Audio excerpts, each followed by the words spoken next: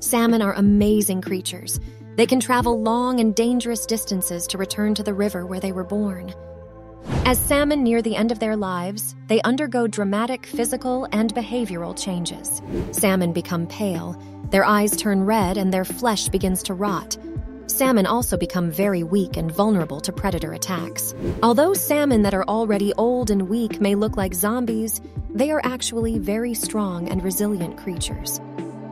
They are able to make a long and dangerous journey back to the river where they were born, and they lay their eggs with all their might to ensure that their offspring will survive. Salmon are amazing creatures, and their journey is a reminder of the strength and resilience of life.